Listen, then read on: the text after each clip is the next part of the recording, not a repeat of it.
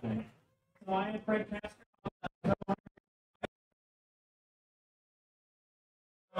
If you haven't been here since Kevin was here, I encourage you to come back out. But thank you for coming out tonight. This is exciting to have everyone out tonight. And just because of the great turnout, we're going to throw a gift card in for the #1 place tonight. So I'll let them know. If you get first place tonight, I'll let them know we give you a gift card inside. But thank you very much for coming out tonight. It's going to be a great night. We're ready. So thank you very much. Thank you. Thank you so much, Frank. That's fantastic. I didn't know about that until right now either. So I will be playing trivia with you, even though I know all of the answers and wrote the questions. So now it's going to be my absolute pleasure to introduce our first speaker, Dr. Jeff Hall. Jeff came to the observatory in 1992, is that correct? As a postdoctoral researcher. And just this year in 2022, he was named Executive Director of Lowell Observatory. That was a trivia question, by the way. Jeff has done a lot of really fantastic things for the observatory, and in the past, his research has been on stellar and solar activity cycles, and particularly how the solar cycles affect terrestrial climate. So today, he's going to be talking about Pluto, and without further ado, I will bring up Dr. Jeff Hall. Make sure that I turn mine off first. So I'm going to turn mine off. Hold on.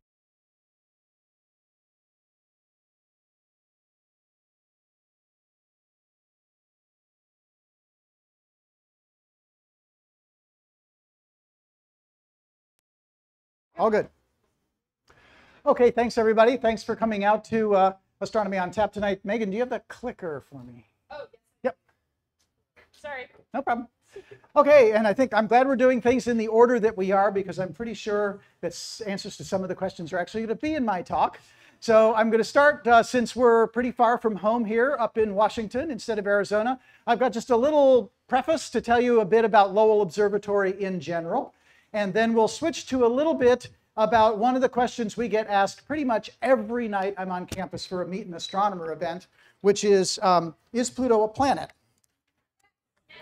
All right, now don't steal my thunder here.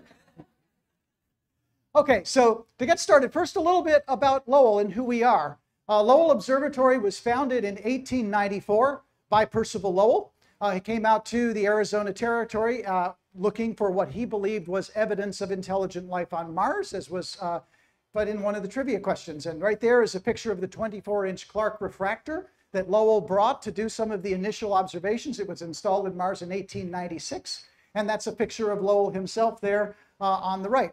Now, we are located in Flagstaff, Arizona, at an elevation of about 7,000 feet, very high airs, thin air, clear sky, beautiful dark skies, thanks to the exemplary dark sky protections we have in place in Flagstaff.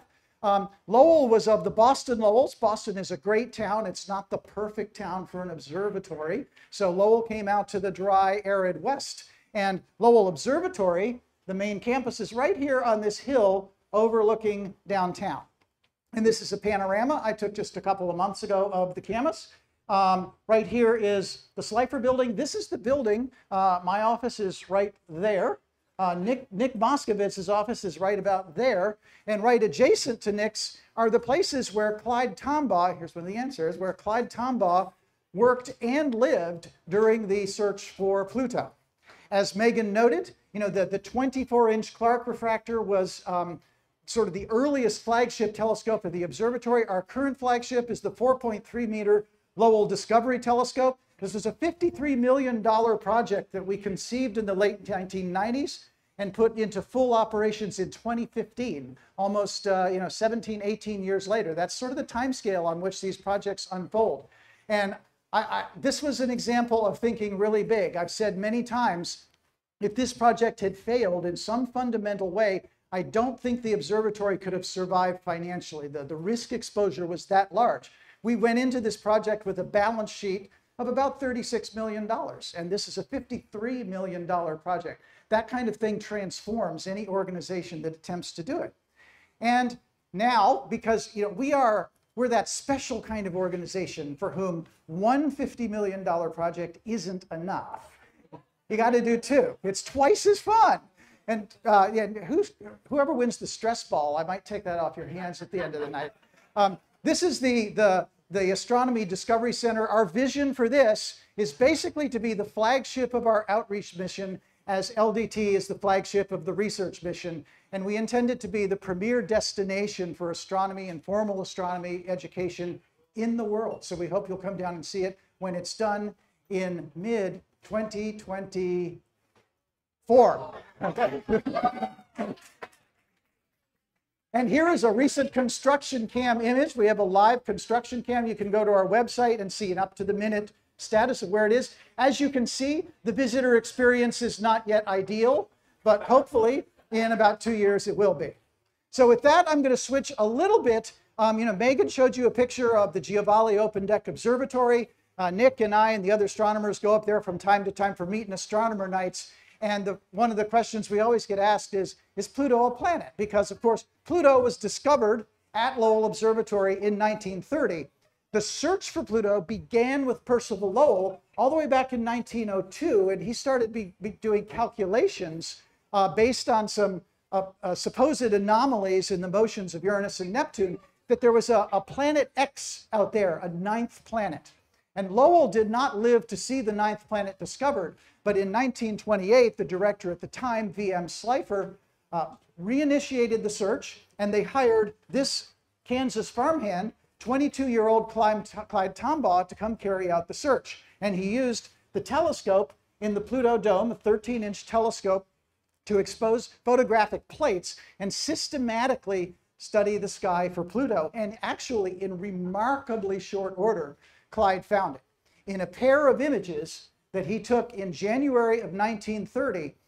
And what he would do is, the technique here was take an image of one portion of the sky, wait 6 days, take it again, and see if anything's moved, because over the time scale of a week or so, the stars are so far away, of course they're moving around quite rapidly, but they don't appear to move.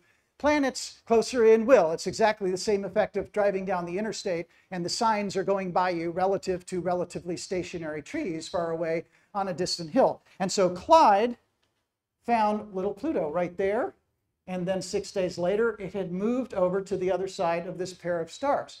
Now, Clyde, of course, did not have benefit of the arrow, and so I have always been rather in awe of the diligence and perseverance and attention to detail, scanning hundreds of these pairs of plates.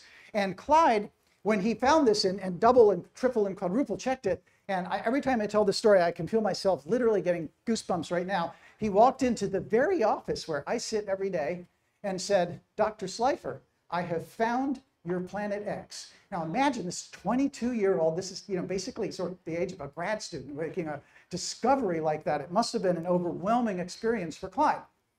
So here was Pluto in 1930, and that was pretty close to the best image we had of it until very recently, when, thanks to the perseverance and vision of Alan Stern and a huge team of researchers, we decided to go there and see what it looked like up close.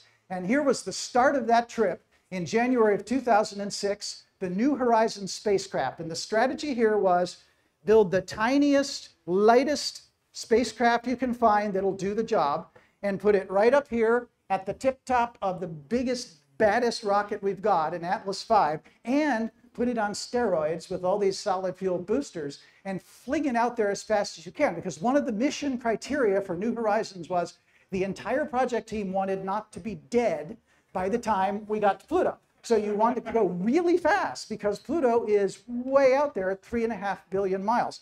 So New Horizons went cruising past the moon in about 13 hours. It got to Jupiter in just over a year, or maybe it was 8 hours to the moon and about 13 months to Jupiter, and then got a gravity assist from Jupiter and made it to Pluto in the blink of an eye of about 9.5 years. And this is what New Horizons looked like, about the size of a baby grand piano. You can see the big high gain antenna there. It's bristling with several different types of instruments. designed to do imaging, spectroscopy, so we get those beautiful high-resolution pictures, see what the surface of Pluto is made of, study its atmosphere, the space environment around it, basically learn everything we can, as much as we can, about the Pluto system during this frenetic flyby when you went zooming right by the planet at about 35,000 miles an hour. And right at the back here, over here, is the power source, the RTGs. So this was the best we had, the best image we had of Pluto from the Hubble Space Telescope before New Horizons got there. The problem you have there is resolution. A very small object at a very large distance, you can't really see too much. And so that was all we had. But even there, you can tell that Pluto might not be a completely boring object, right? You can see there's spots here that's a little brighter, a little bit fainter. It's not just completely homogeneous, maybe boring kind of thing.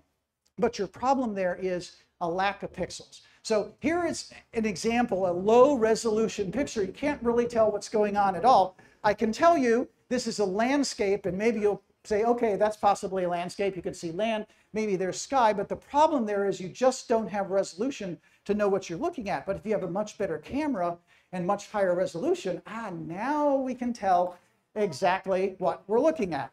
And so just the same process played out at Pluto.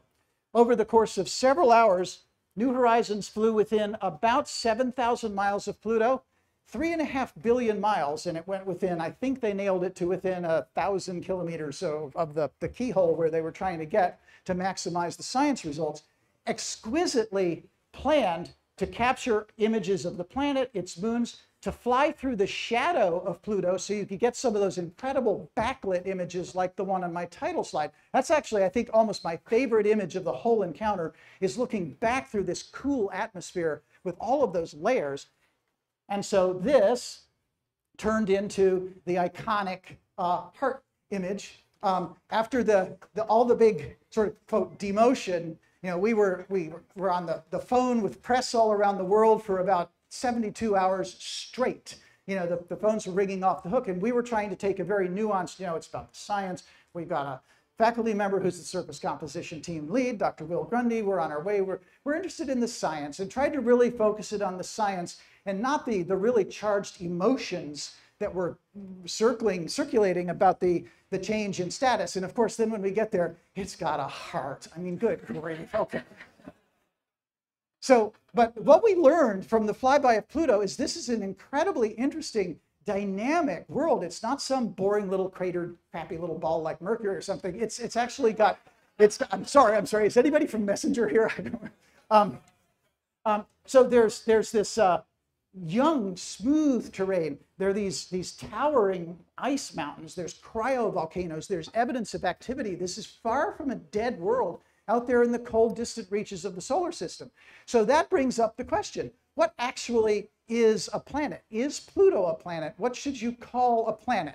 And for the remainder of this little talk, I'm just going to give you some of my own thoughts on this. Obviously, this has been the subject of huge debate over the past, well, what is it now, 16 years since the demotion in 2006 at the IAU meeting in Prague.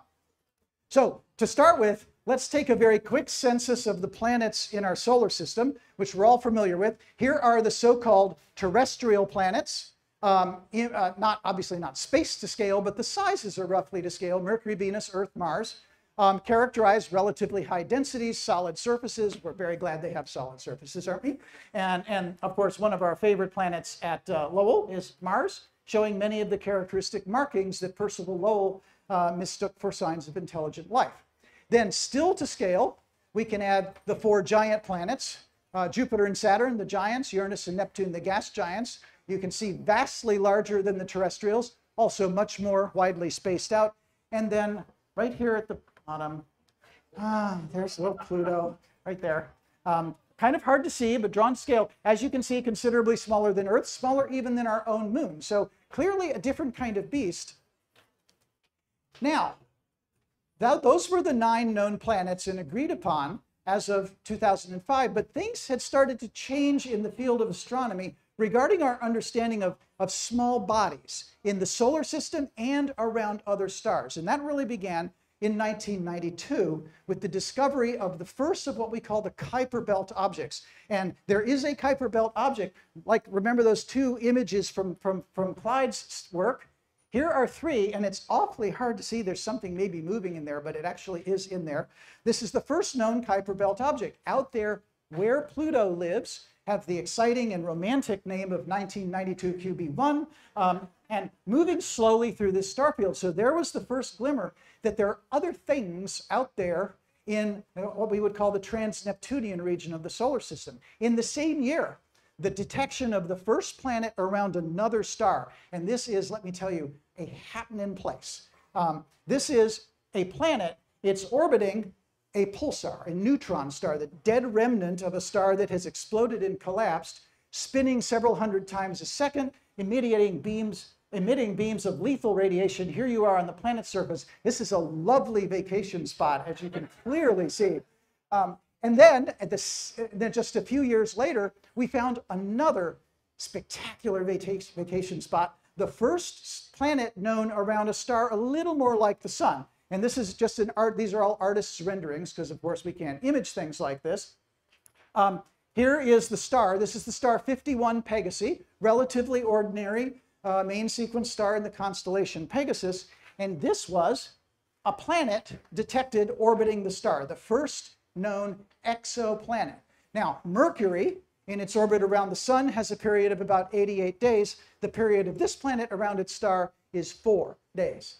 So you do some basic orbital mechanics and you conclude this thing's got to be extremely close to its star. So much so that the atmosphere is probably about a few thousand degrees. It's also very large, gaseous, it's Jupiter-like. And so astronomers, being the resourceful and incredibly creative sorts of beasts that they are, called this a hot Jupiter. Okay, so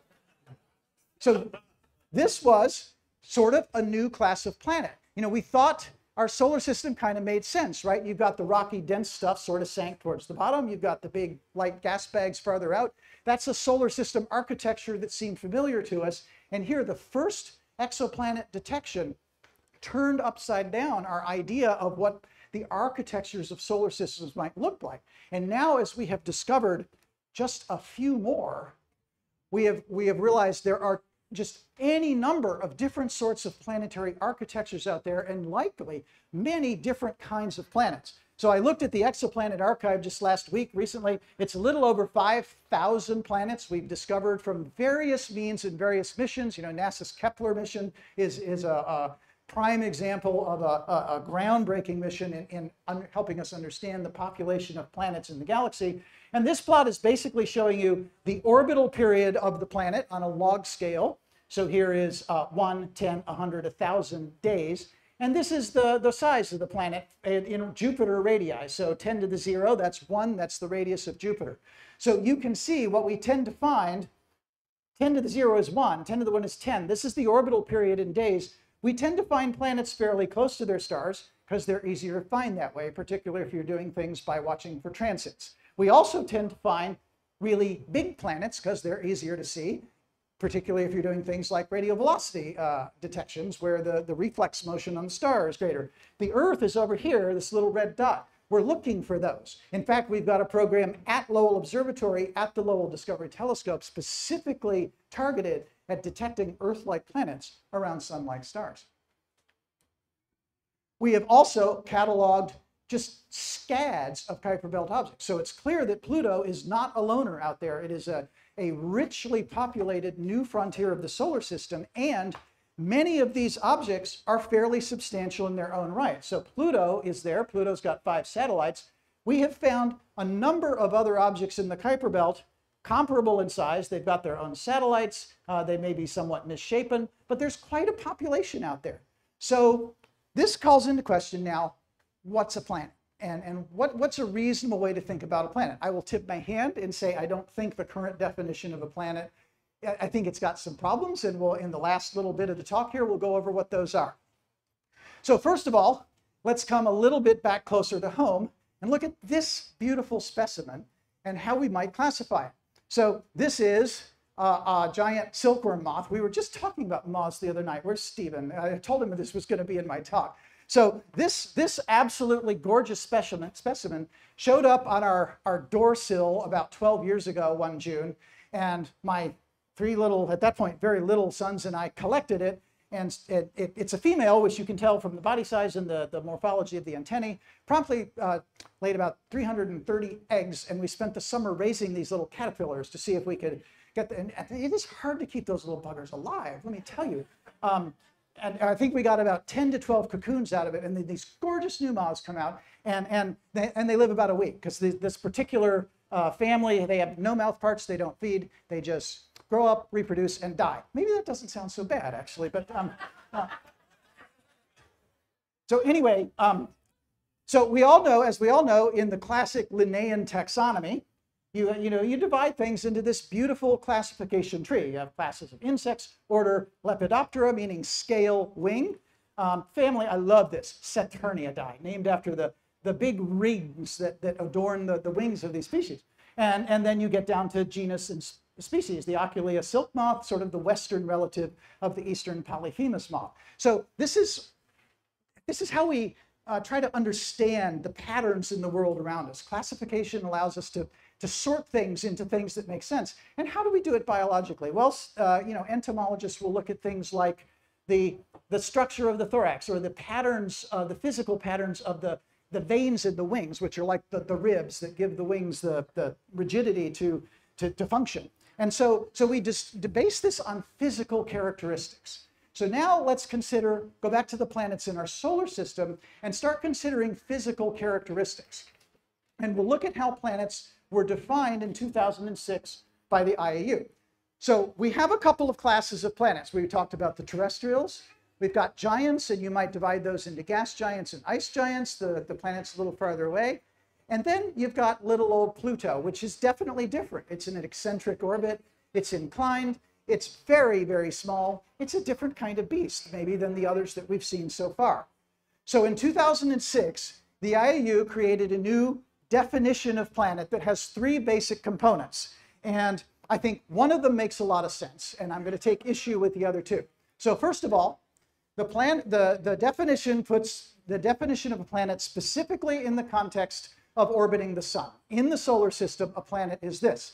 So this makes zero scientific sense to me, since going back to our example of the silk moth, suppose I'm on a road trip and it's here in Seattle, and we've decided that species is defined as being in the vicinity of Seattle, and it somehow gets stuck in my car and I head back to Arizona and then it gets loose. Is it the same species? Yeah, of course it is. So I think, and we know now that there are planets all over the galaxy, so constraining a definition to apply only to our solar system is awfully heliocentric, if you will. Then the component of the definition that I think makes a lot of sense is that the object must exist in what we call hydrostatic equilibrium, which is a fancy way of saying big enough to be a ball. Under its own gravity, it shapes itself into a sphere, roughly a sphere. Stars, the sun, exists in hydrostatic equilibrium. When you look up, you're seeing giant balls of plasma existing and actually shining because of hydrostatic equilibrium. So that makes sense. And then there's this third, has cleared its orbit. And that was in one of the slides, right? And so we call this big enough to be a bully. So it has to have kicked everything out of its orbit, and therefore is sort of clear of anything that might be in the way. So under this definition, I would ask, is Earth actually a planet? Because things occasionally hit the Earth. There's this big impact crater about 35 miles from Flagstaff. In fact, you can see Flagstaff right in the distance there. Lowell Observatory is right at the base, right about there. The folks of Chelyabinsk, Russia might wonder whether Earth has successfully cleared its orbit, since they all got their windows blown out in 2013. So I think this, again, this is a very location-specific thing. If, for instance, you took Earth and teleported it into the middle of the asteroid belt or the Kuiper belt, suddenly it wouldn't be a planet anymore. If it then eventually cleared the orbit, it would become a planet again. This sort of location-based classification is what bugs me. I think the most sensible thing to do is base your definition on the simplest possible physical characteristics. Then things are going to get more complicated, Because if you think about the numbers, depending on who you talk to, there's what, 200 or 300 billion stars in the Milky Way galaxy alone.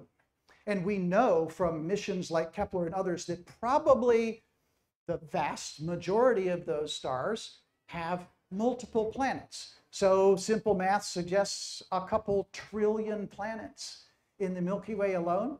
In this galaxy, we've seen this new image from James Webb Space Telescope, all those galaxies in this pinprick on the sky, maybe a couple of trillion galaxies in the cosmos. Now you're up to like a few sextillion planets. Imagine the richness of the classification scheme that can be derived from that, provided you don't constrain it to one star in one galaxy. So I'm going to leave you tonight with just one, this is obviously hotly debated, just one person's opinion of how you might sensibly define a planet, and then it'll get a lot more complicated from there. It's big enough to be a ball, exists in hydrostatic equilibrium, small enough to not be a star, period. So basically, what is the definition of a star? What is the sun? The sun is essentially the mother of all hydrogen bombs. It's basically shining by fusing hydrogen to helium in its core. Thermonuclear fusion is how stars generate their energy. Some do it more rapidly, some do it less rapidly, but that's sort of at the heart of what is leading a star to shine. So under this definition, here are the implications. The moon. You could call the moon a planet. It's a ball, and it's not shining. Does that make the Earth and the moon a binary planet? Possibly. Maybe that's another little thread on the taxonomic tree of planets. So in this case, we would have terrestrial planets, giant planets, maybe ice giants, and then we've got all of these. And I think it is really fair to call them dwarf planets. One of the confusing things about the IAU resolution was they decided Pluto was not a planet, and then they had to figure out what to call it. And what they decided to call it was dwarf planet, which is rather confusing. And moreover, dwarf is it's a term in use in astronomy, right? The sun is a dwarf star. That has a very specific connotation. So I think it is fair to say that Pluto is a dwarf planet. It is perhaps the archetype of a very rich class of planets that probably have many different subclassifications. And if we could build a whole fleet of New Horizonses and go see all of them close up, then you'd get close-up views of things like Arrokoth, this little object that's sort of congealed, two little things congealed together. What if you could go out and see Haumea up close, or Makemake? This is a plug for supporting your federal agencies that build these wonderful ships, which Nick is going to talk about shortly, to go out there and explore the cosmos. And if we do, imagine just the richness. Go look at the taxonomic tree just of insects with a few million species, and then imagine that there's, not 10 to the 12th, but 10 to the 20th planets out there. Imagine the richness of what's waiting to be discovered when we have the time and the patience to revisit it and think about it carefully. So thank you very much.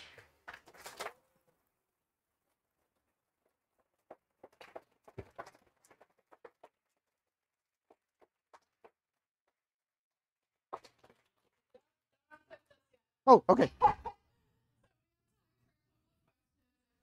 Sure. Oh, totally. Okay, all right. So you first, then Mike. Planet existing outside the Kuiper belt? Oh, entirely possible. Yeah.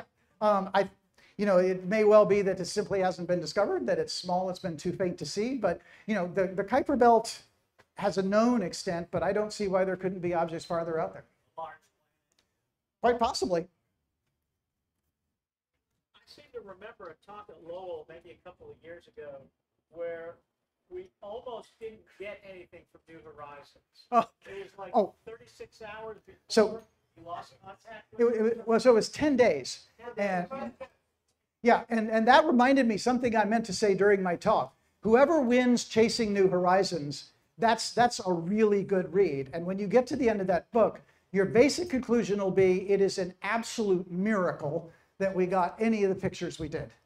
Because just the hurdles they had to get past just to get it to the launch pad. But then, 10 days ago, Will would know the specifics. 10 days before the encounter, they they sent a command and overloaded the computer system, and it went into safe mode. And they had, if I recall, they had to re-upload everything. And they're going around the clock. And Alan had backups and fail safes, and everything was primed to respond if there had been a disaster. But that's a particularly gripping moment in the book when this is very high profile stuff, and everybody has spent 25 years of their careers on this, and NASA has invested close to $1 billion, and the whole world is watching, right? Because when we went by, that image of Pluto was above the fold on practically every paper in the planet, and after 9 years, it goes silent, right? 10 days before the encounter.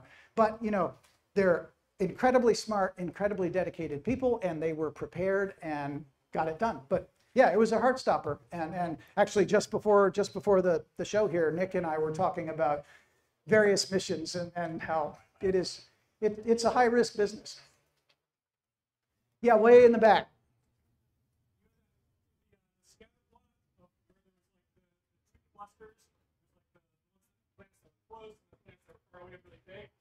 Is that a measurement thing that we're seeing there, or is that the actual distribution? No, it's probably not the actual distribution, but we have several different techniques for detecting planets, and some of them are optimized for detecting big things close in. Some of them will find or planets that are close to their stars, or planets that are large and have a stronger effect.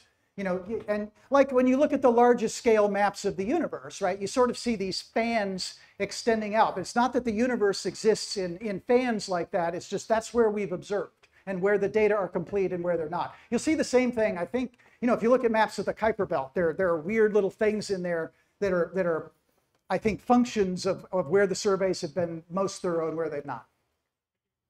Okay, maybe one more. And yeah, go over there. What science are we hoping to do with the fancy new telescope? So the fancy new telescope is, it's optimized to do a wide range of projects. One of its unique strengths is what we call the instrument cube. So in the back at the RC focus, the Ritchie creation focus, there's this cube, and you can put, I see Megan is on the ball as usual, and it's going to put a picture of it. Keep on going.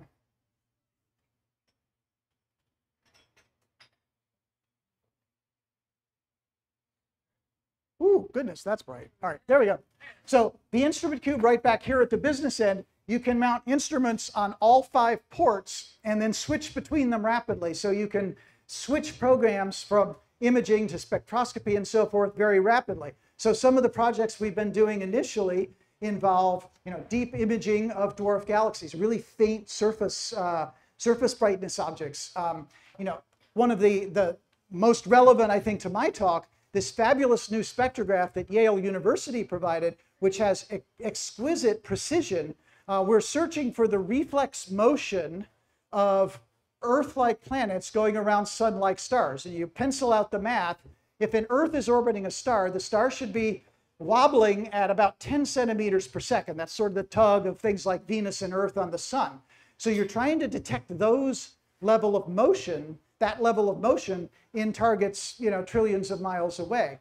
And complicating that fact is, and this is where I get really interested in the program, the stars themselves are these seething variable balls of plasma. And so they're constantly varying and jittering. And so for the planet hunters, that's noise. For me, that's signal. And so studying these stars and studying the sun, our astronomer Joe Lama has this cool little telescope, which he calls the Lowell Observatory Solar Telescope, or LOST.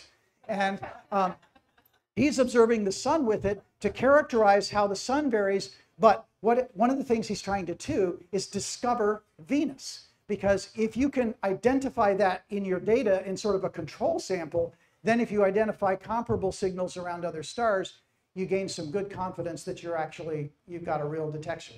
So those are just a couple of the programs, but our former director, Bob Millis, called it the Swiss Army knife of telescopes, because we have a faculty with a very diverse set of interests, and we want to be able to accommodate as many programs as possible and make it useful to as many of them as we can.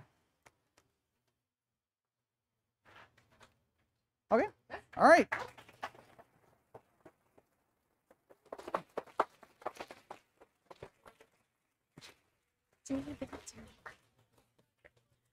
Awesome. Thank you so much, Jeff. That was a fantastic talk. So now we're going to do a quick intermission before Dr. Nick Moskovitz gets up here to tell us about NASA's DART mission. And I'm going to tell you guys the trivia answers, and I'm going to announce the winners.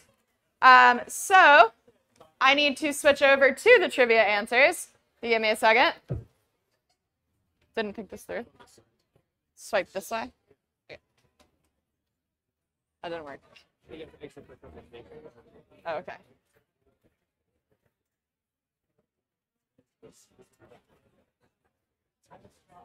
Help me. How do you do that so easy? Okay.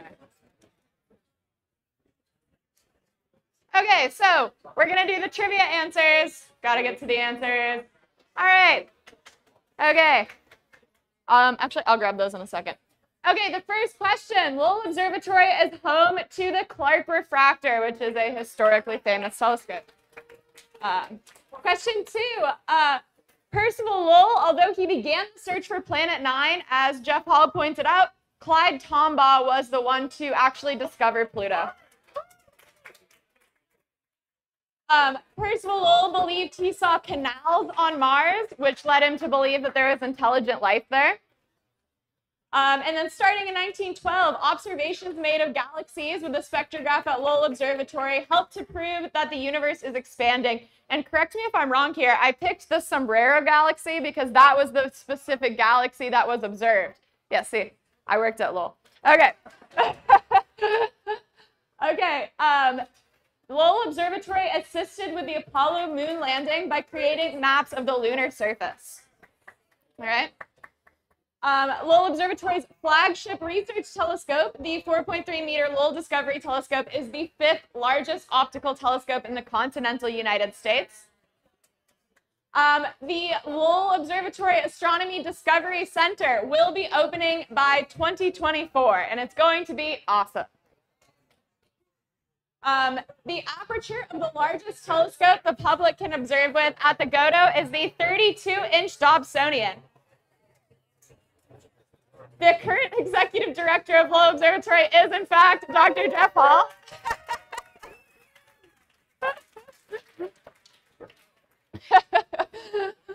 Okay, and then finally, Pluto was demoted from planet to dwarf planet because it could not clear out the debris of its orbital path. So, thank you.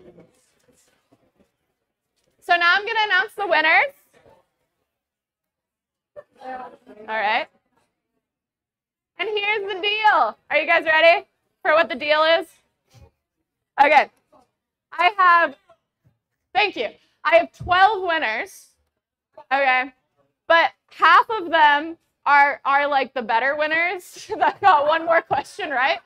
So about, 5 people got 8 questions right. And 7 people got 7 questions right. Okay? So here's how this is going to work. I'm going to announce the 7 question winners first, then the 8 question winners. The folks that had the 8 questions right will get to choose their prizes first. Luckily, I have exactly 12 prizes. Isn't that crazy? I did not plan that out beforehand. And once I'm done announcing it, maybe I will have somebody randomly choose one of the 8 question winners to be the ultimate winner, who will also get the Bickersons Brewhouse gift card. Sound good? Okay, it's random. We're going random. So, without further ado, the 7 question winners, and make sure you raise your hand or shout something so that I know that you're here and alive. Oh God, I can't read this. Oh, okay, I see what it says. Okay, first 7 question winner is Untitled. Yeah, Untitled. Very creative. Okay. The next 7 question winner is Aryan Space. Anybody? Oh, sorry. Okay. The next 7 question winner is, you guys are gonna make me say this. Vague Vagabonds. Anybody? Okay, way in the back. You gotta be louder than that or you don't get the prize. The next 7-question winner is Hermione Texas Granger. Yeah. The next one is Hypercubic Tesseract, aka Joshua. Very well done. Moskovitz Chen. Is that Kayla? Woo! That's Nick's daughter, but I swear to God she didn't have any help. I was watching. The next 7-question winner is Parker P. Well done. Okay, and that's the last 7-question winner. So you ready for the 8? The folks that got 8 questions right? Okay. So the first one is IPA Watt. Well done, you guys. Okay. Inner cores. Yeah. Tennis elbow. I'd love to hear the story. Oh, okay. I see. It all makes sense now. It's all clear to me. The next 8-question winner is Team Cattern. Nice. And then finally, the last 8-question winner is Grundle Hammer. Okay. Okay, so now I'm going to randomize these 8-question winners. Does Kayla want to pick the ultimate winner? Does she want to pick? Okay, we're going to have Kayla pick the ultimate winner. You guys want to give her a hand? Yeah! Just pick one of these. This one? Okay. Do you want to say who it is? It's Grundle Hammer. Thank you. Okay, so Grundle Hammer, we'll make a note of this. You guys get the Bickersons gift card. So for everybody that won the trivia, come see us at the end of Nick's talk. Don't come to me right now. And so just give me 1 to 2 minutes to switch the slides over, and I will be back to introduce our final speaker of the night. Thank you. Okay, make a note.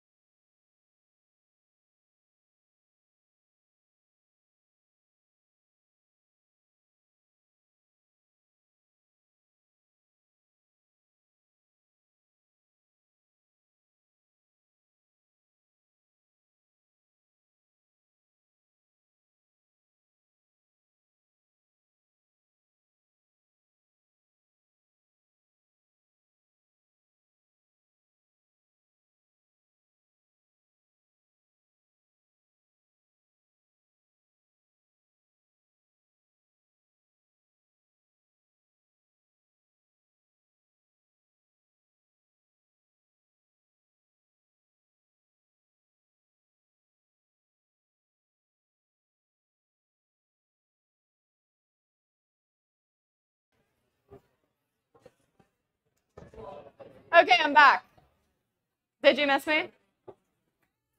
Thank you. Thank you. Okay. So I'm going to, it's my absolute pleasure to introduce our final speaker of the night, Dr. Nicholas Moskovitz. Nick came to Lowell Observatory in 2014. He is a planetary astronomer. He leads the Lowell Observatory Cameras for All Sky Meteor Surveillance project, which observes meteors all over Arizona and other parts of the U.S. in conjunction with different groups. He also leads the Mission Accessible Near-Earth Objects Survey, or MANOS, initiative, which I think he's going to talk about a little in this talk, right? No, okay, never mind, forget I said anything. And the goal of that survey is to study and characterize near-Earth asteroids.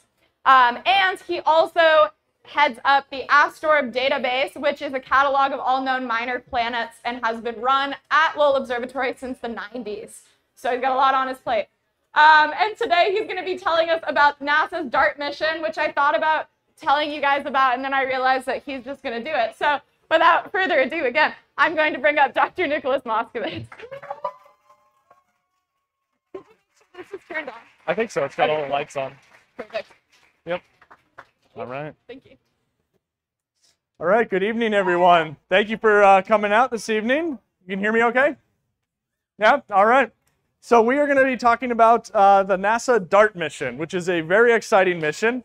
And it's a particularly exciting time on the mission because it's coming to a head in just a couple of weeks or a couple of months. And so we're very busy on this mission. We put a lot of work into this, and I hope by the end of this talk, you'll share some of the excitement with me about what is going to be a very intense, but I think a very fruitful fall as the mission comes to a close. So I'm going to be talking about DART up here. It's an acronym. NASA loves acronym, as do all astronomers. DART stands for the Double Asteroid Redirection Test. And so by the end of this talk, you will have a better sense of what that actually means. But this is important because it's really NASA's and the world's first planetary defense test mission. And so we'll talk about that. We'll talk about all the prep work that's gone into making this happen and what we'll learn by doing this pretty cool experiment. So let's start with a bird's eye view of the solar system. So this is if you were floating well above the solar system. There are all these planety things in here, the terrestrial planets in the inner part of the solar system, Mercury, Venus, Earth, Mars. We have Jupiter, and then there's stuff out beyond Jupiter that Jeff talked about. And then the thing that jumps out here are all these little dots. Those are our current census of the minor planets in the inner solar system. There's about 1.3 million dots in this image. There's a lot of stuff out there that we now know about, and that number is increasing every day, every month. Thousands of new objects are being discovered, and that will continue into the future with next generation facilities coming online. And we expect within the next 5 to 10 years that number to jump to maybe 10 million bodies that we'll know about in the solar system. So there's a lot of stuff out there. By number, these are by far the most numerous thing in the solar system. And these are the objects that I study across various populations. But what we're going to be talking about today, and this doesn't show up all that well in the image, there's a bunch of little red dots in here. And they've been color-coded as red dots because they're what we call near-Earth objects. And near-Earth objects are cleverly named as such because they come close to the Earth. And so those are the ones that we're worried about when we talk about impact hazard to the Earth. We know that things have hit the Earth in the past, sometimes very large objects, and we'd like to avoid that in the future if something comes along that looks like it's on an impacting trajectory. And that's really what DART is all about. And Jeff mentioned this in his presentation, and I love this video here. This is taken in the morning of February 15th, 2013, over the city of, within the city of Chelyabinsk, Russia. And this driver has a nice dashboard cam that gets this incredibly framed view of this thing coming in. And this video is amazing. I've watched this many times in the talks I've given over the years. The thing that still amazes me is that this driver never slows down. He keeps going. You can see he just, he's taking his morning drive, sees this thing flash. This thing was brighter than the sun. This was early morning. For those that can see, it's about 9:30 in the morning. This was about a 15 or 20 meter body that came in, a 15 or 20 meter asteroid that came in over Chelyabinsk, Russia, exploded in the atmosphere and delivered a lot of pieces to the ground. The largest piece hit a lake and made a really cool crater. Some divers went down and picked up that thing and brought it up to the surface, and it immediately broke after they put it down, which is too bad, but that piece is still intact. There were thousands of other pieces that were just scattered across the snow in the Chelyabinsk region, and so it was really easy to collect pieces of these, and you can go on eBay now and buy one if you want. They're not terribly expensive. They're all over the place, and they're known as the Chelyabinsk meteorites. Fortunately, nobody died from this event, but there were thousands or over 1,000 injuries reported. And most of those were from people realizing that there was a bright flash of light outside and running up to their windows outdoors, or running up to the windows of their house to look outdoors, and the shock wave from that blast then hit and shattered the windows. So there were over 1,000 people that suffered mostly glass injuries, or in some cases broken doors and things like that hitting people. So a lot of impact and glass shard injuries, but fortunately nobody died. But these are the kind of events that happen, right? This is sort of an inevitable consequence of living in a solar system that has lots of stuff in it. And so we would like to do something about these things if we can, particularly if we have enough advance notice ahead of one of these impactors. And so that's what DART is about. And to quantify this is the most technical slide I have, and I'm going to walk through it. But I get this question. Typically, I'm sitting on a plane and somebody asks, what do you do? I tell them I'm an astronomer. The first thing I get asked is, when are we going to get hit by a killer asteroid? They don't know that this is what I actually work in. And I'm like, well, let me get out my slide deck and I'll talk you through it. And I can go through this in exquisite detail if you want. And there goes 4 hours of a plane trip. So this is frequency, ranging from every hour at the top to once in Earth's history. So this is how often things hit. And this is size, from 1 meter up to 100 kilometers. All right, so it's a log plot of time versus size. And the answer to how often we get hit is, well, it depends on what size. And the answer looks like that. So there you go. There's how often we get hit. And I'll give a few examples along this plot here. We'll start down at the more dramatic end of things, and there's no way to be more dramatic than a suffering dinosaur. And so we know there's a large impact feature off the Yucatan coast in Mexico, known as the Chicxulub impact feature. And we think that that was in part responsible for the demise of the dinosaurs, that the ensuing climate change from such a large impact may have had significant climate ramifications that led to the demise of the dinosaurs. Fortunately for us, and one of the reasons we're still here, is these impacts of, say, 10, 20, 50 kilometer bodies are pretty infrequent. In the case of Chicxulub, we think something like that comes along every 100 million years or so. So we're good for a little while. The dinosaurs died 65 million years ago, so we're good for a while. We don't need to worry about that. Moving up the plot, Jeff showed Barringer Crater, or Meteor Crater. This is about an hour outside, 45 minutes outside of Flagstaff. This is about a 1 kilometer impact feature that was created by something probably in the tens, maybe 50 meter size range. These are all sort of ballpark numbers here. And we think something like this comes along every few centuries, every millennium or so. It's not terribly frequent, but it's frequent enough. And if something like this happened over a populated area in modern times, that would be pretty bad. The largest impact in modern times was Tunguska. This was, again, Russia. Russia is just a big country. There's nothing about asteroids wanting to hit Russia. But this was an impactor that came in, about a 50-meter sized body that actually blew up in the atmosphere and never made an impact crater. To date, no convincing meteorites or rocks have been found from this impact. There's no impact crater. But the explosion was so intense that it leveled hundreds of square miles of forest. You can look up Tunguska in Wikipedia. The first-hand accounts that are written down there about people that were in the area. It's not a terribly populated area, sort of Siberia, northern Russia. But the first-hand accounts are amazing of the people that were there, talking about like their clothes feeling like they were on fire from the blast wave, the heat of the blast wave coming. And there's a really, as I say, the biggest event in modern history. There's a lot of uncertainty about the size of that object, maybe in the sort of 50-meter size range. But again, this is sort of an every few centuries, every millennium type of event. And then going down to the smaller end, we've got Chelyabinsk, about a 20-meter size body. There's still debate about how often we get hit by a Chelyabinsk-like thing. It's probably every few decades, maybe every century. But it's, that's starting to approach human timescales, and so we worry about things on human timescales, and so that's definitely something we'd like to consider in sort of impact hazard mitigation. And then lastly, Megan mentioned at the top that one of the things I'm interested in is meteors and a project that observes meteors. Just about every day we get hit by something that's like a meteor in size. So this would be like a really bright fireball meteor. Somewhere on the Earth we're getting hit by one of those right now. And so that's just sort of, again, the consequence of living in a cosmic shooting ground. So this is the sort of landscape that we're talking about. And this talk is about DART. And DART fits right here. And we'll understand that as I go through the talk, why it fits there. And in particular, the reason for focusing on this sort of size range is that it's that intermediate size range that it's not so infrequent that we don't really need to worry about it, and it's not so small that it's not going to do any damage. So DART is focused on understanding these impacts in this sort of Chelyabinsk, Tunguska, Barringer Crater size, where if we found something coming in of that size, we want to do something about it, or at least give people ample warning time to get away from the windows, duck and cover kind of approach. So that's where DART fits into all of this. So what is DART?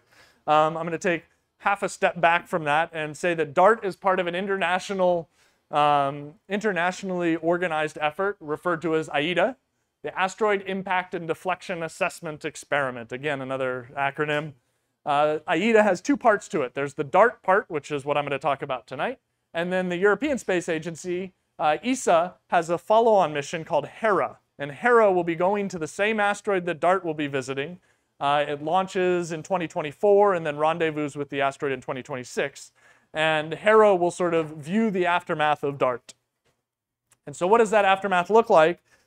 One of the great things about being on NASA missions is you get really slick promo stuff. And so that, they do these really, like teams of people putting these videos together. And so this is DART. This is the whole DART mission. The spacecraft slams into an asteroid, and then we look at what happens. It's a rock hammer in space experiment. All right, and so for those, if there's geologists in the audience, this is, a cosmic geology experiment here. There's not much more to it than that. And as I said, the DART mission is coming to a head in just a couple of months. So the spacecraft is not going to see much life after this impact. It hits at about 13,000 miles an hour. And so our job will transition from spacecraft operations to using telescopes here on the ground to study and characterize the effects of this impact, to understand what the spacecraft did to this asteroid that it's going to hit. And that will be the best we have until HERA arrives in 2026. So the DART experiment starts with the spacecraft. It's on its way. It's 70-something days away from impact. And then it becomes the role of observatories like Lowell and others around the world to characterize the outcome of that impact experiment. So as I said, DART is on its way. It launched Thanksgiving Eve last year. It was a really spectacular event. It was on a SpaceX Falcon 9 out of Vandenberg. If you ever have a chance to go out there for one of the launches, it was fantastic. My daughter was there with me, and she enjoyed it thoroughly. I would show videos, but it's videos that include audio of her and my mom squealing and screaming, going, oh my gosh, look at it. Because it's really spectacular. It's hard not to get excited about these things, and it's really incredible to see. So launch was an incredible success. There was they used up almost none of their margin in fuel, which means that they were able to add additional acceleration onto the spacecraft, so it's going to hit a little bit higher velocity, which is great, and more energy involved, a higher impact speed, which is cool. So the experiment will be all that more dramatic when it actually hits. This is the one-slide overview of DART. I don't want to go over all of this in detail, other than to say that we had this launch last year. DART's on its way, and it's going to impact kind of a special asteroid system. This is what we call a binary asteroid, which is just two asteroids. There's a primary, the larger object, which we know of as Didymos, and then the secondary, the satellite that's orbiting around Didymos, is called Dimorphos. And so Didymos is about a 780-meter size body. Dimorphos is about 160 meters in size, so a bit bigger than, say, a football stadium. And the separation between them is about 1 kilometer. And so DART is actually going to hit Dimorphos. And so that's intentional. We're not trying to hit the primary, we're trying to hit the secondary. One of the reasons we're doing that is because this is that interesting size range where these are the types of bodies that hit with enough frequency that we should know about how to deal with them if we find one in the future. So this is sort of, let's get experience on a system that is relatively well understood. So the mission objectives, we're going to target this Didymos system. We're going to impact Dimorphos. And that impact is going to essentially change the angular momentum or change the orbit of Dimorphos around Didymos. And we then are going to try to measure that change in orbit from the Earth with our telescopes. So that's the whole mission. And as you can see here on the slide, on September 26th at 2314 UTC is impact. And so after that, it then becomes the role of ground-based observers like myself to follow up and figure out what happened. I'll just go through this real briefly because there's a cool movie after this slide. So again, the top level requirements. We first have to impact Dimorphos. There won't be much happening if we don't achieve this top level requirement. After that, we then measure the change in the orbital, or we changed its orbital period, and then we measure it with telescopes like the Lowell Discovery Telescope. And all of this comes down to measuring a quantity known as beta.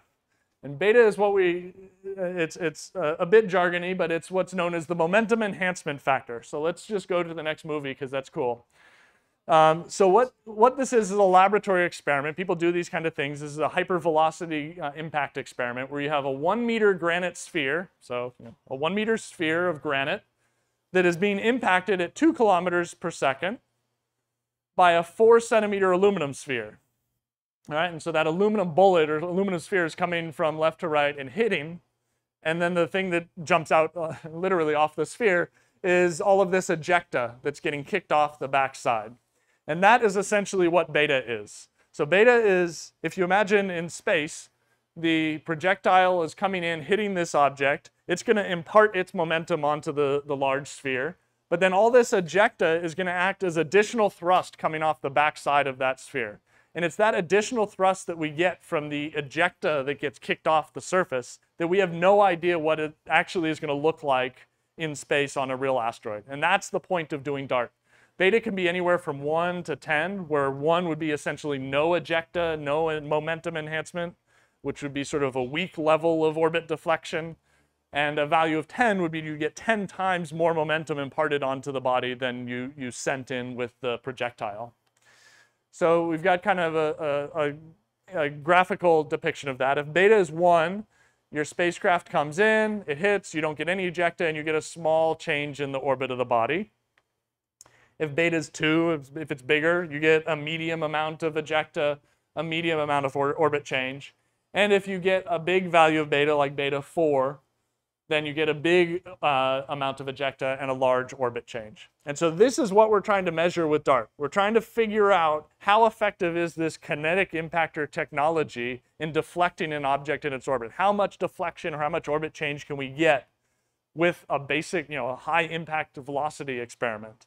And this is I should have said that the impact that we're throwing at Dimorphos here is about a factor of 4, 5, 6 bigger than anything we can do in a laboratory. So it's not like we can just hit granite spheres in the lab and scale up to big asteroids. We just can't achieve those types of energies in the laboratory. So that's why we need to do the experiment in the real world. And so that's kind of the point of DART.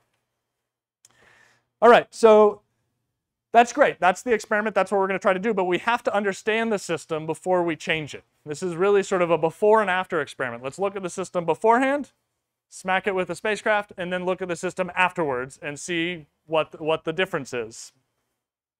And so that is where the telescopes have come in. And the unique thing, or one of the unique things about Dimorphos is it's Dimorphos and Didymos. It's not just a binary asteroid, but it's an eclipsing binary. And so this is an artist rendition. We actually don't have resolved images or very good resolved images of Dimorphos and Didymos. So this is an artist rendition of what an eclipsing binary asteroid would look like and what the brightness of that system would look like when observed with a telescope on the Earth. And so you can see we've got a little satellite here orbiting around the primary.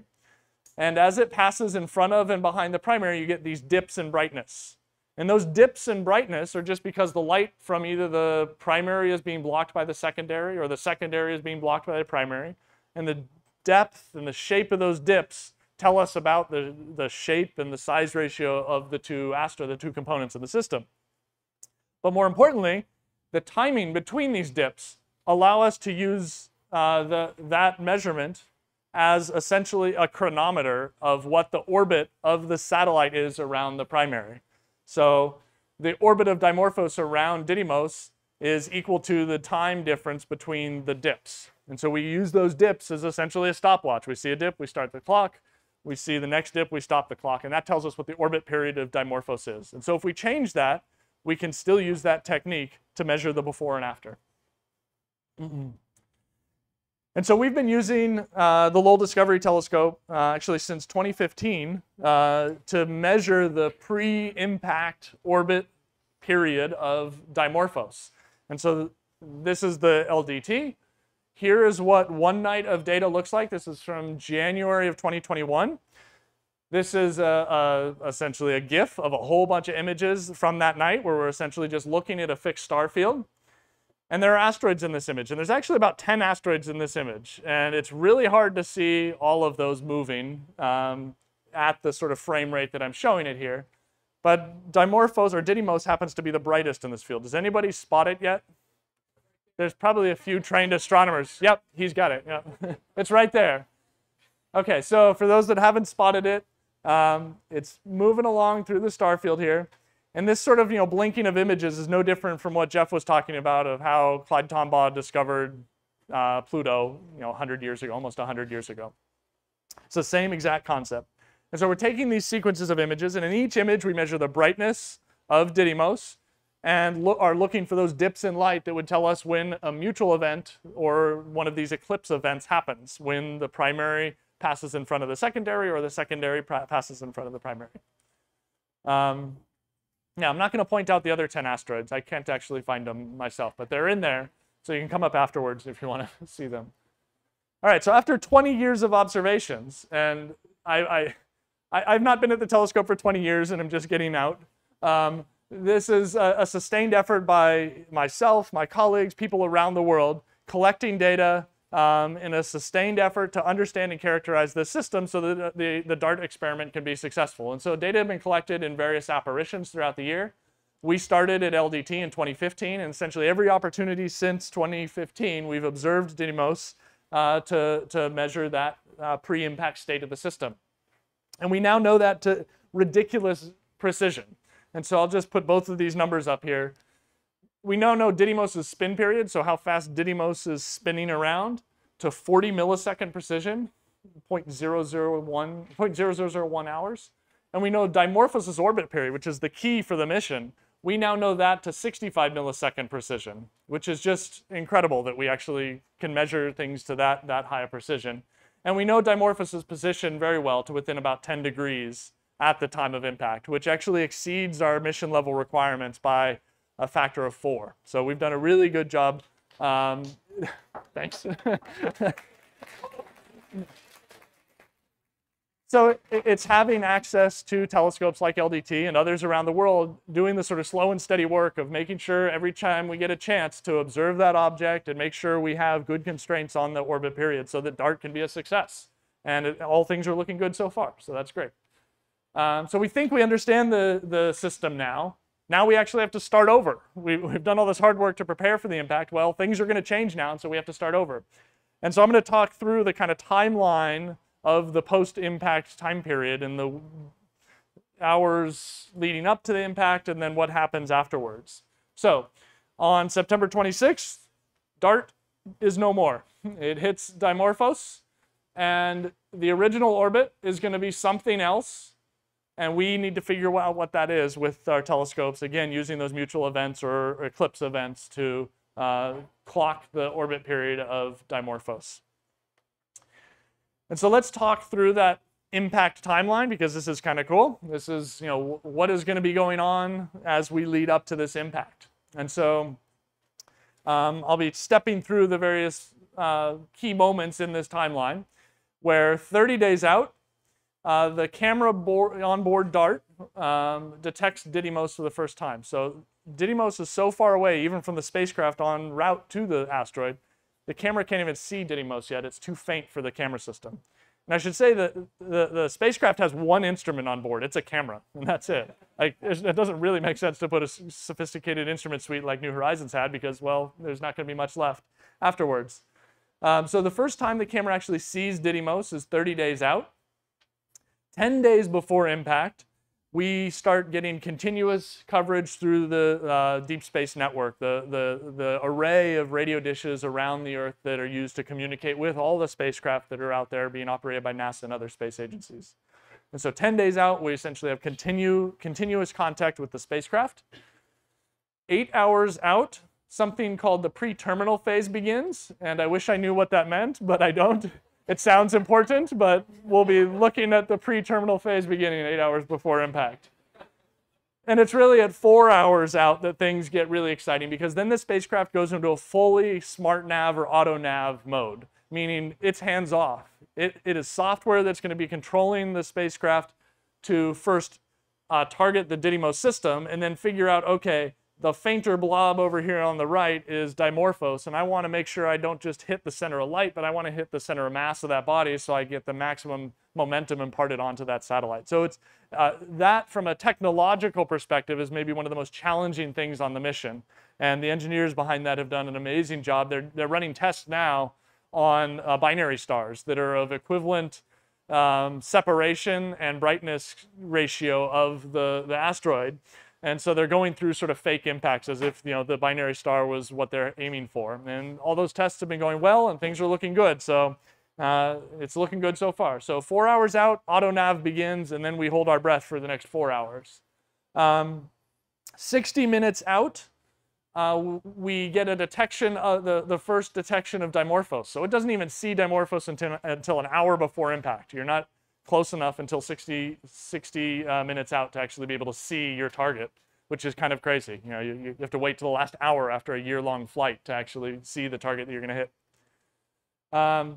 3 minutes out, the final downlinked images to contain all of Didymos. And I should mention that these are just artist mock-ups. These are not the actual asteroids. We don't know what the asteroids are going to look like. But 60 minutes or 3 minutes out, we get the final download of all of Didymos. 2 minutes out, final images that contain Didymos. Didymos will pass out of the frame. 26 seconds out, we're now actually got a big Dimorphos in the field of view, and we're resolving it with something like 300 pixels. So we've got, you know, sort of a nice image of our target for the first time, really only 20 seconds before we hit it. It's coming in at something like 14,000 miles per hour. So this is a high velocity event that's happening here. 7 seconds out, we're now really getting up close, 20 centimeter per pixel resolution. And then there's one last gasp image, and we don't know exactly when this is going to be. Is it 2 seconds before impact, 4 seconds? It's something like that. And we're going to get something like 9 centimeter per pixel resolution. This is actually a really important image, this last one that's going to come in, because it will give us some insight into what we hit, what the terrain is that we hit. Because the impact will, the effectiveness of the impact will be dictated by whether you hit something like a sandy pond of fine-grained material or a large blocky boulder. It'll be very different outcome in the impact depending on which of those you hit. So we'll be very interested in seeing this last image come in right before we lose contact with the spacecraft. And so after this, we can go through these sort of mock-ups of what the timeline looks like. After that, it kind of becomes, you know, anybody's guess. And so I figured I'd tie things here to a sort of local reference. We're here at Bickersons. So let's talk about the DART impact to scale and how big the impact will be on the surface. So I believe that Bickerson's biggest fermentation tank is a 40-barrel tank. I don't know if anybody can confirm or deny that, but that's what I saw online, so let's go with that. A 40-barrel tank, something like 15, 20 feet high, depending on model and all that. So let's pretend that Dimorphos is the size of one of these large 40-barrel fermentation tanks. That would mean then DART with solar panels. With the solar panels is the size of a pint can, okay? The solar panels are actually most of the size of the body. The DART spacecraft would be sort of a small cube at the center of this can. And so the impact, the crater that we expose on the surface would be about the size of a typical half-barrel keg. So there's your DART experiment that we, you know, that's about the extent of our understanding at this point. So this is not quite fly on a windshield type of impact, but we're not like we're going to catastrophically disrupt our fermentation tank. We're just going to put a keg-sized crater on the surface. So, all right. And then, you know, as I said, this is very much planetary defense is a global topic, right? The things we talk about and the way we deal with some of these problems get very interesting very quickly when we consider some of the political ramifications of how to move an object before impact and how do you deal with that. And there are working groups that report all the way up to the UN Secretary General for exactly that reason, because it is a very complicated political issue and potential disaster management issue. But because it's such a global effort, there are a lot of people interested in this DART experiment. And one of the great things about being involved with this mission is there are telescopes around the world that are already signed up and part of this investigation team and will be contributing observations and data in the period following and leading up to the impact. So this really is a global effort. Yes, we've been involved, I think that star there is Lowell. We've been involved at Lowell and helped out over the years, but there are many other observatories as well. And this is just a list of observatories that I know about that are going to be contributing data. There probably are many others and many observers around the world that will be getting their own data. So we're looking forward to this opportunity. This is, sort of a pretty unique opportunity to do an experiment like this and be able to use our telescopes for, sort of the good of humanity in some sense. And with that, I'll go ahead and finish. I like to show this slide on asteroid-related talks. I think DART is an important step in the right direction for us as a species, in some sense. We are taking this first step in sort of planetary defense, and it's something we can certainly, invokes images of Bruce Willis and nuclear bombs and things like that. But it's nice to see an agency like NASA and ESA taking this seriously, doing something productive, and providing a little bit more information that will help us protect our fragile place in the cosmos here. So I'm excited to be a part of the DART mission, and I hope you all keep track of what goes on with the DART in the coming weeks and months. So with that, I'll finish, and if people want, I'm happy to take any questions. Thank you.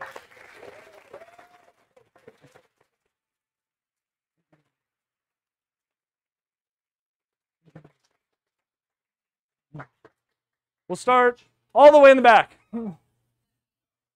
Yep.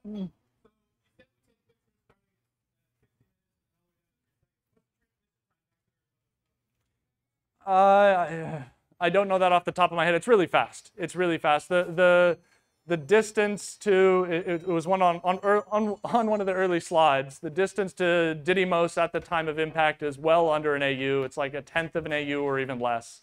So it's going to be really fast. We're probably talking a minute at most. Yeah, so we'll get that. It's not like more distant like New Horizons that Jeff talked about, where it was just this, you had to wait and be patient for weeks and months to get the data. We'll have the data right away. I mean, that's a really nice thing. And one thing I didn't mention is that there is an Italian CubeSat that's riding along with DART right now.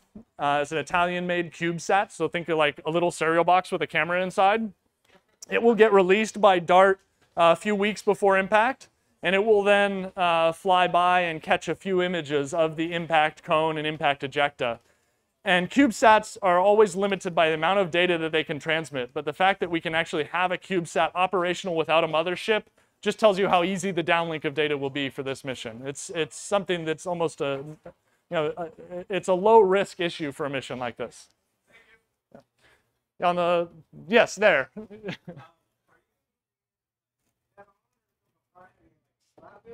Yeah. So the question is, are you hitting it head on? Do you hit it from behind? Do you slap it? So there's actually a concerted decision there, and you may have seen that the orbit period of Dimorphos is 11.92 hours. If we increased that and got really unlucky, it could get to 12 hours. And for people that like to observe things in the night sky, a 12-hour alias would be the worst possible thing to deal with, because every night you'd begin your telescope to look at the object and you see the exact same thing, because every 24 hours you're opening up your telescope to observe. So it was a concerted decision made to decrease the orbit period, so we don't get anywhere near 12 hours, but instead go from 11.92 to something less. And so that dictated how the actual impact would happen. We're going to hit it head on, and the intent is to hit it as close to the center of mass as possible. And they have an error ellipse of something like 10 or 20 meters, which is kind of amazing that you can hit. That's a bullseye at the distances and speeds that we're talking about. So, yeah, we'll go up front here.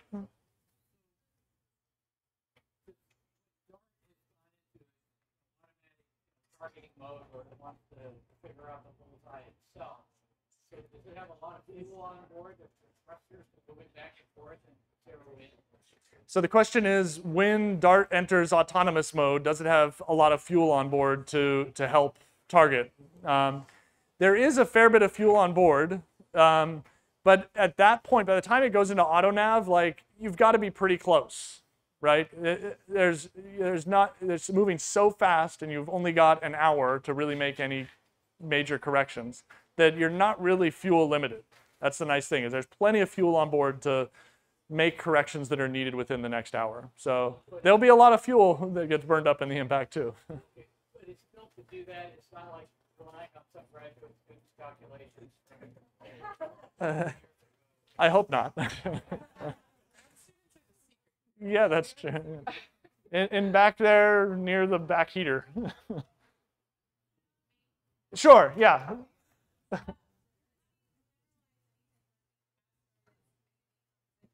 Yeah.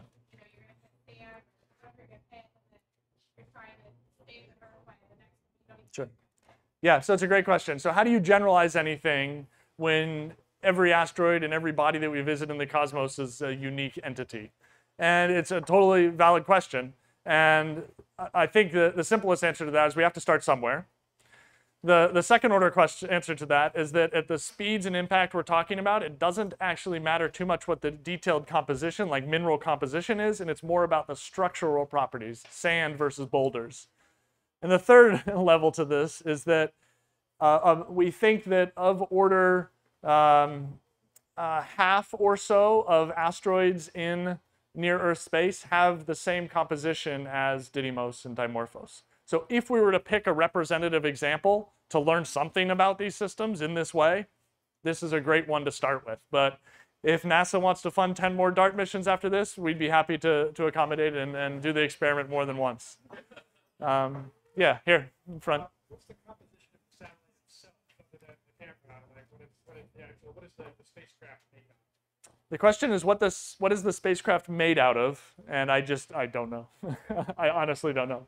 There's going to be some hydrazine in there. There's going to be some rocket fuel still in there. There's going to be probably aluminum, and I don't know. We're not too worried about. Yeah, the composition of the spacecraft doesn't matter too much. It's more just mass and velocity, and we were limited by how much mass we could launch. That was the main constraint. We'll take one more question. There's one. Yes, the only person with your hand up.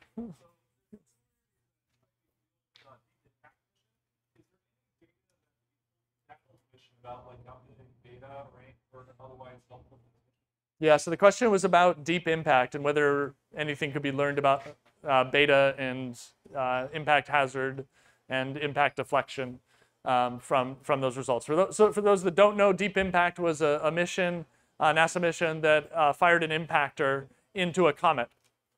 And the objective there was to expose sort of pristine material on the subsurface of that comet for study in both in situ and ground-based methods.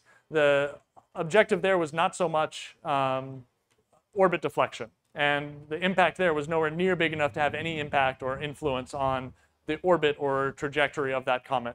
The scale did not work out. The comet was much larger. In addition, the beta that you would get from a comet is going to be dramatically different from that of an asteroid. And that doesn't mean it's, we learned valid information about the impact environment of a comet, but the thing that's primarily different is all the volatiles that are present in a comet, things like ices and water ice, various primitive ices. As those sublimate and were heated in the impact, those are going to enhance the thrust coming off of the surface in addition to material that gets kicked off. And so you might expect an enhanced beta for comets relative to asteroids. And so we have that data point for deep impact, and there have been some estimates about beta for that. And we'll get a data point for an asteroid now. And so we at least have one of each. Can you take an online question real quick? Yes, yeah, so there's an online question. Does the mass of the impactor matter more than the density? Does the mass of the impactor matter more than the density? Wow. I don't know the answer to that one. That's a tricky one. That's a really good question. Yeah, I don't know. Honestly, don't know. Yeah, so anyways, I'll hang around if I didn't get to anybody's question. I'm happy to hang out up here if anybody wants to come up and chat. But thank you all for coming out again tonight. I appreciate it.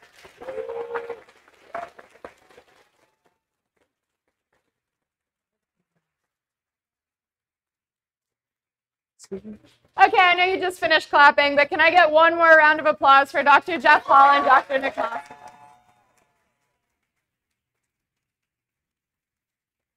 All right. And I just want to say thank you to Lowell Observatory for helping us put on this fabulous event tonight. So the next Astro on Tap is going to be on August 24th. Mark your calendars now, because it's going to be good. And I just want to remind everyone that if you want trivia, come see us in the front here. Come see Sam, the trivia master. The 8-8ers get to pick first, and then the 7ers. And with that, everybody have a good night and get home safe. All right.